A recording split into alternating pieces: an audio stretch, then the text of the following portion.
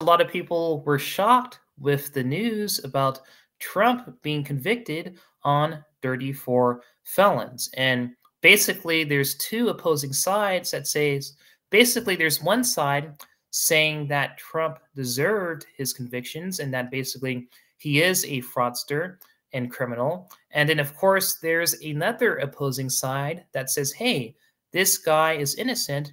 And there's a lot of crazy things going on in America that's not right, and he plans to fix it. And the people that convicted him basically want America to stay in a state of chaos. But definitely two opposing sides. I don't pick one. I just restate the facts, the statistics, as far as exactly what's going on. But definitely have a lackluster situation going on with the people in control of America.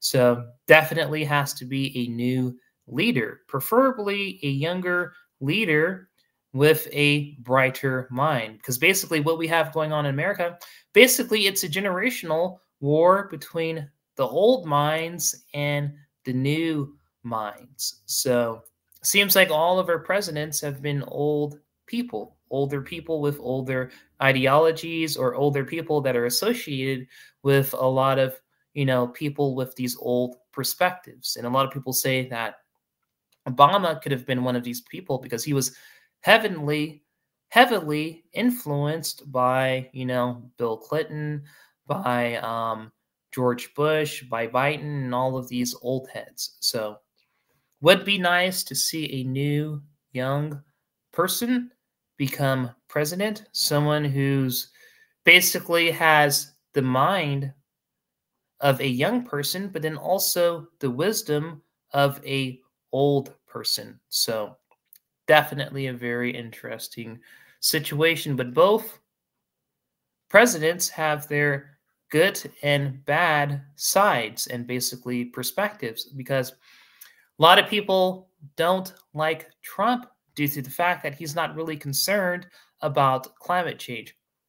It seems like more or less watching and observing, what's most important to him, it seems like he's pushing more for fossil fuel emissions and basically pushing more for natural resources within America, such as natural gas and so forth. And this does have positive benefits with America's economy, because a transition too quickly from fossil fuels to renewable energy could definitely destroy America. So if America does make the transition from fossil fuels to being able to run completely off of renewable energy, it should be done in a methodical, strategical way and just not overturned too quickly. Because like I said before, much of the country depends on fossil fuels and gas.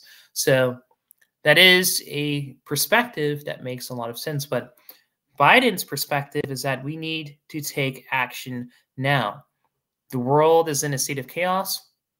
Climate change is basically going to get to the point where Earth is not going to be livable. So definitely some pros and cons on both sides. But what a interesting situation, going on in today's society. I'm just kind of like in awe, because I've never seen a point in history where we've had so many things going on at once, with wars, diseases, flooding, political events, basically moral values, ethical values being challenged in today's society. What's good? What's right?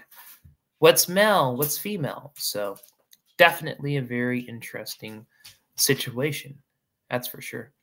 But I personally think that basically the only way that we can get ourselves out of this situation would be through some type of radical overturning of the government or some type of radical event, because nothing is going to change the path that we're currently on with climate change. And that's exactly what the Pope recently said too as well. He basically said that we're on a road, basically on a road in a car that cannot be turned around. So we've done too much to the earth, to the environment, and we're too within the process and too within our values and morals, especially within America, to change. So we're definitely on a one-way path towards destruction, and there's not much that we can do. And that's exactly what the Pope restated too as well recently. But like I said before, our only hope would be some type of radical action.